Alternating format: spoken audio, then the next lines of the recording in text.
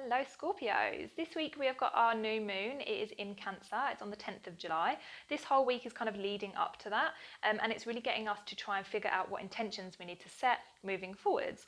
So for you this is going to be a time when you are thinking about how you are enjoying yourself.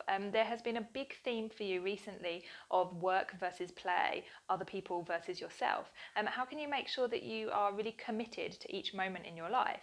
If you have been trying to kind of like half it, you know, where you're like half working, half playing, half resting, half kind of guilty about resting, then this is a call for you to really observe that and to see it in its truth, that you are really not applying yourself 100% to each. And if it's with people, then, you know, have you been kind of giving too much to people, but really like still half about it, and then you're spending time by yourself but you're feeling bad about that. This is a time for you to kind of figure out how to bring more joy into your life by committing 100% to your pleasure, as well as committing 100% to other people and to work and to all of those responsibilities that you have to do. So try and ask yourself this new moon, what do I need? You know, what do I need to feel joy? What do I need to feel creativity? You know, have I been stifling myself recently? So let's see what's in the tarot.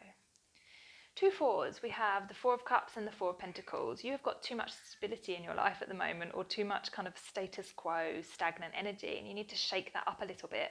The fours always move into the fives, and the fives are to do with chaos and change. And actually sometimes we need a little bit of chaos and change. We need to shake up our environment a little bit. If you've been in a rut recently, this is a sign for you that you need a new environment. You need to get out there and see something different and do something different, shake up your routine a little bit. That will help you as well with what I was saying before, with feeling joy, feeling creativity. If you just kind of like shake it up a little bit, you need something new, something exciting and spontaneous going on. So let me know in the comments if that resonated for you. Otherwise you can book full readings from the links below, and subscribe, and I'll see you next week.